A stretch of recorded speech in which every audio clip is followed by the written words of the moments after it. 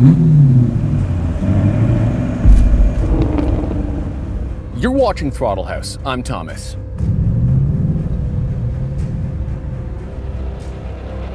And I'm James. No goats? No goats. No.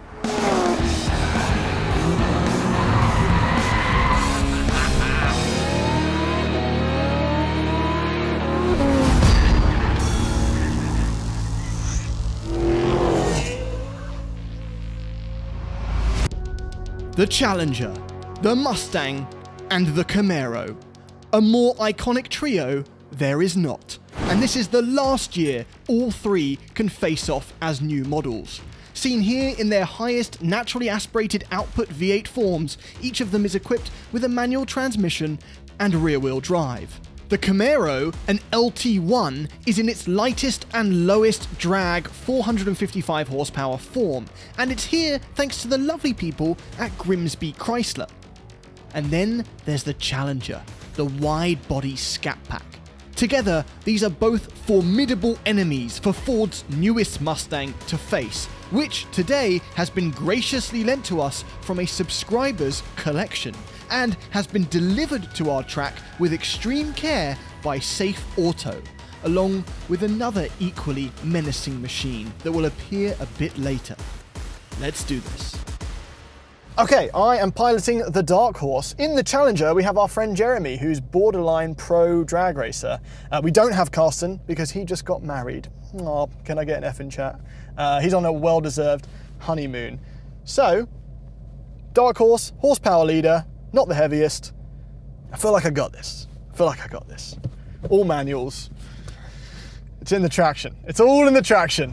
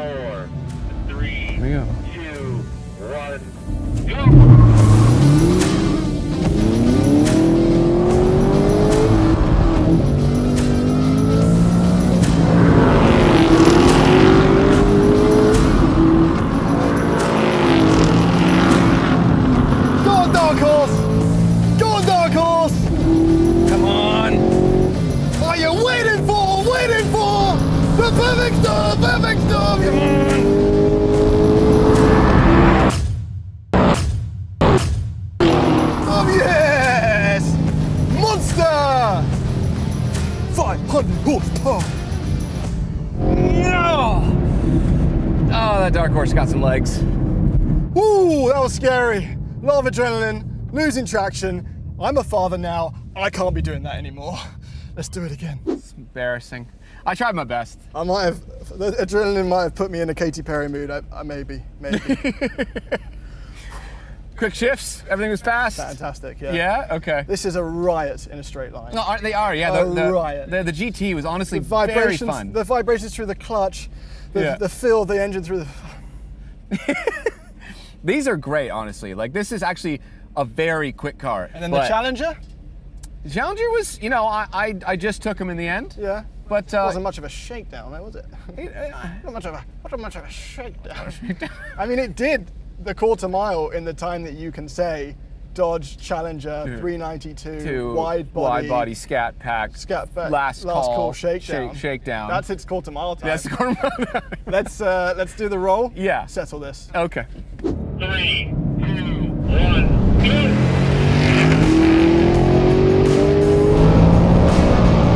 go! Go on! Go on! Go on!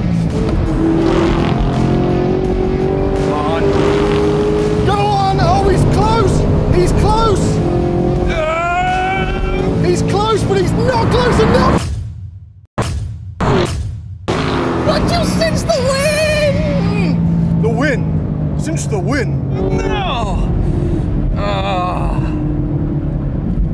God, so close. The win. I'm thoroughly impressed with that. It is a seriously quick car, honestly. Yeah. Get in here, let me show you what a real pony car's like on the track. Okay. All right, so things we haven't mentioned yet. Yep. Dark Horse, for our bumpy track, this comes standard with MagneRide. That's a big deal. Yeah. Oh my god, there's a lot of grip, isn't there? Oh. It's louder than... Oh. That's some good brakes. God, the brakes are ridiculous. Sounds great. Sounds great. Okay, anyway, let's take a look at what the Dark Horse actually is. Think of it as a heavily modified Mustang GT. It does have a power increase to 500 horsepower, which is achieved by wielding the piston connecting rods from the GT500. But really, it's the other stuff that separates a Dark Horse from a regular run-of-the-mill Mustang. For instance, it is the only way to get the snappier, more satisfying and confidence-inspiring 6-speed Tremec manual transmission in a new Mustang. There's also specialized cooling systems for nearly everything. It has unique chassis tuning, larger sway bars, beefed up front shocks, fatter brakes, lightweight materials, and gloriously sticky tires, which get even larger and stickier if optioned with the handling package, which this one has. That also awards it stiffer springs and that monstrous gurney-flapped wing on the back, which might have hurt it in the straight line test. Not that it mattered, but for spirited street and track driving, all these changes should make the Dark Horse shine. Or not shine, if stay in the shadows maybe, because it's dark. I don't know what to say. So this has so much more than So the much GT more. that we drove. It does make it very expensive. Very expensive. This Tremec transmission, it's Yeah. a highlight. It's a highlight. I love the shift knob. The shift knob is great. I think the blue stitching everywhere, the blue on the Recaros. Honestly, I love the interior of this. It says Dark Horse right here. It says Dark Horse in the sill. The we've had steering time- wheel looks so cool too. I love it. We've had time to get used to this interior. I'm starting to really like this. I really do like The this. interior? Yeah, I love the graphics, Yeah, no, it's fine. I the just visibility. wish that it had a normal gauge cluster. Just give it a normal gauge cluster. There it is. Attaboy. Yes. These tires are much grippier than the ones. Yeah, it's not as in the easy to GT. just get in, no.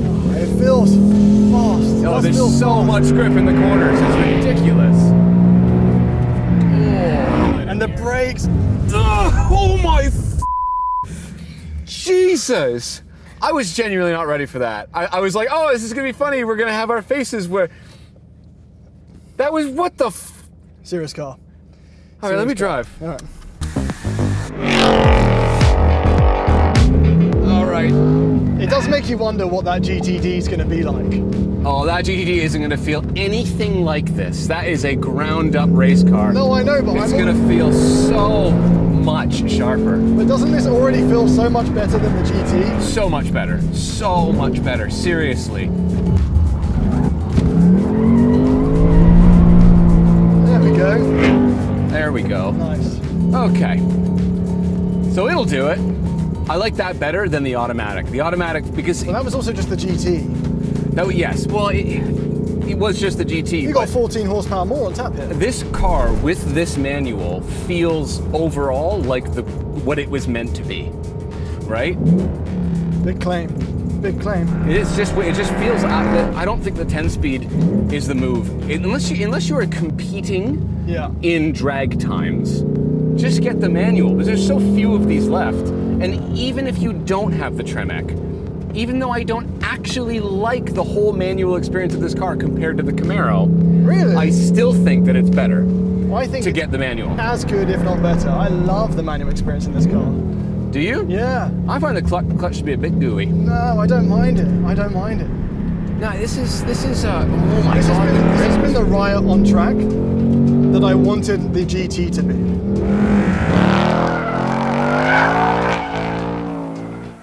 Where the GT performance package sort of disappointed was it wasn't the PP2. It was more of a PP1.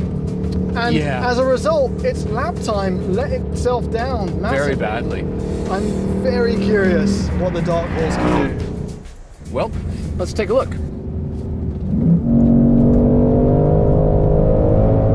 All Alright, let's take a look at the fastest lap in the Dark Horse, which obviously was done at the beginning of the day before we corded those Pirellis.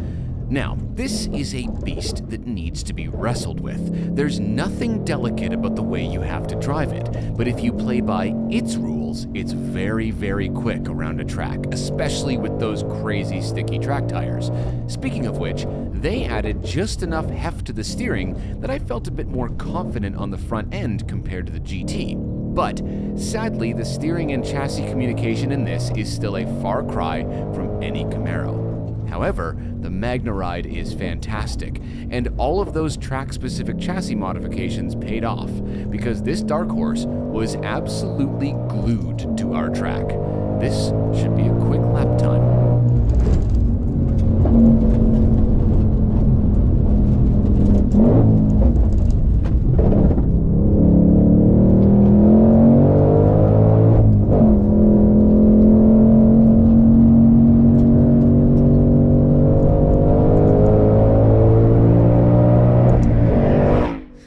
Okay.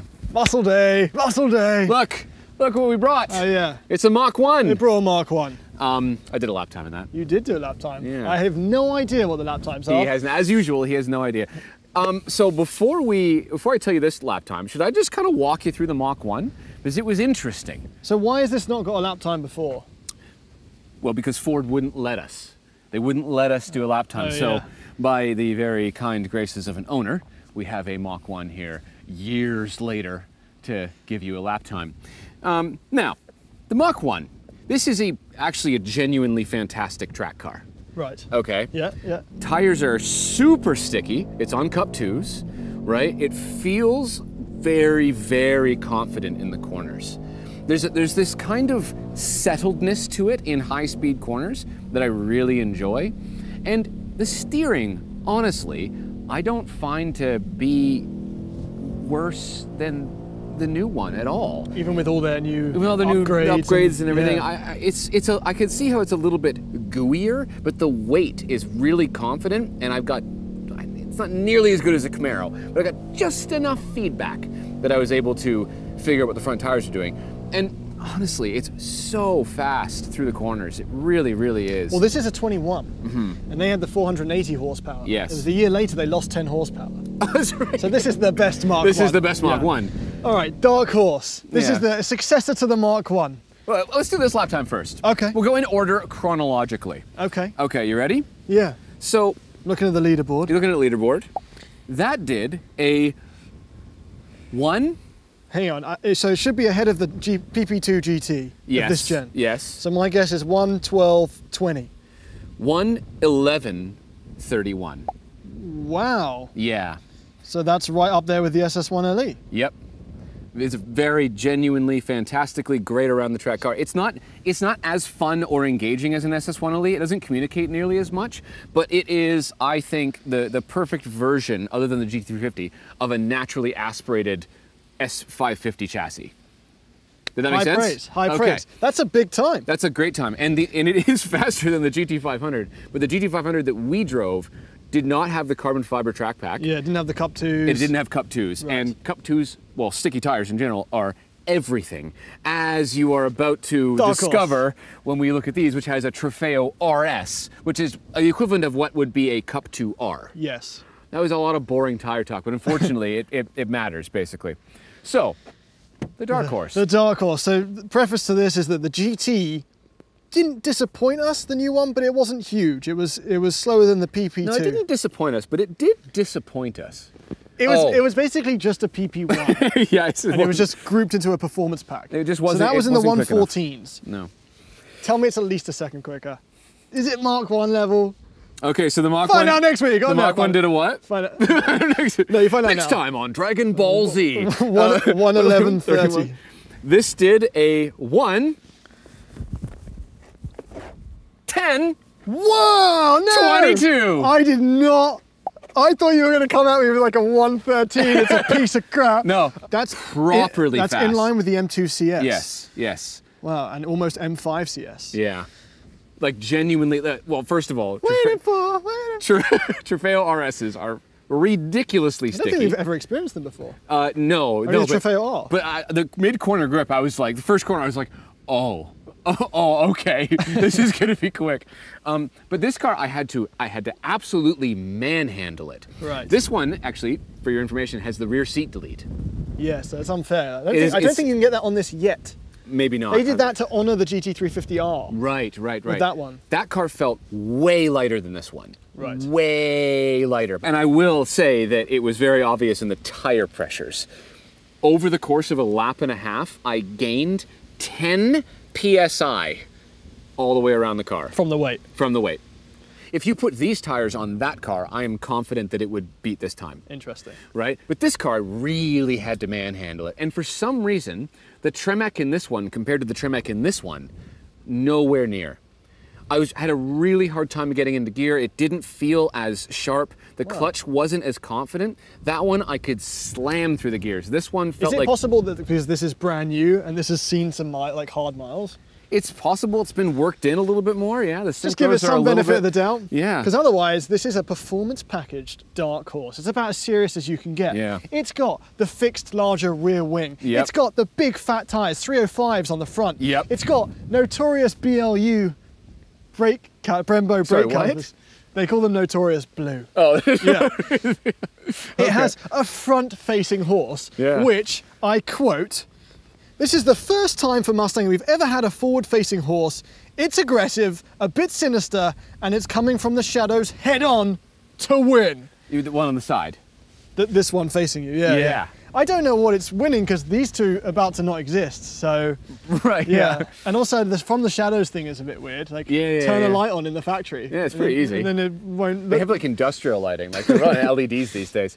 I do love how the blue clashes with the blue. So this is in Vapor Blue. This is Yeah. the same blue we tested the GT in. This can be had in a special for Dark Horse Premium only Ember Blue, Ember which is what blue. it was marketed at, which has like Yeah. some special sort of. Oh yeah. I like that color. I like that kind of color. wish we had it in that, but yeah, this gets the mascara of the Dark Horse to complement the more aggressive. What's mascara? It sounds like a racetrack in Italy. They don't call it. What's mascara? Oh, mascara. Mascara. You made it sound so cool. It's the Be stuff that ladies put on their eyes. on October 31st. We got the black decals, Joke and on the back, Yeah. on the back we've got a slightly different race diffuser, darkened tips, and then obviously that front-facing Dark Horse Bojack Horseman thing. again. No, listen. This is a great looking car, and I don't care what anybody says, that the guys that...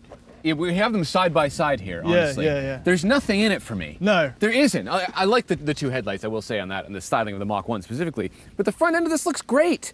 I think it's cool. I wasn't sure about this in the photos. It's fine in person. No, this is a great looking car. I can see how people complain about the weird angular tail light thingy. Yeah. It's a bit strange, but they had to do something different. After all, it is fundamentally the same car.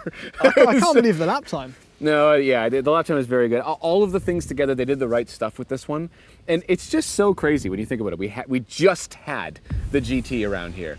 The difference in lap time, 4 seconds. that tires, some tweaks to suspension and aero and stuff makes is crazy. It's crazy the difference. No, this is a great car. I really like it. I think I prefer driving this one. Yeah. But with the rear seat delete, that's probably a little bit unfair, right? What do you prefer, the white cue ball in that, or the titanium blue in I'll that? do the cue ball. The shifter? Yeah, because that one won't These are all Tremec won't gearboxes. by burn the the way. crap out of your hands when you get into it in the summertime. I've been living with this. Yeah? I felt a little bit obnoxious with the stripes. Felt a It little doesn't bit- match me at A all. little bit nauseous? Obnoxious. Oh, all the above. It's not my. I got out of an MX-5 into this, and I was like, "Who's the guy from The Simpsons? I'm in danger."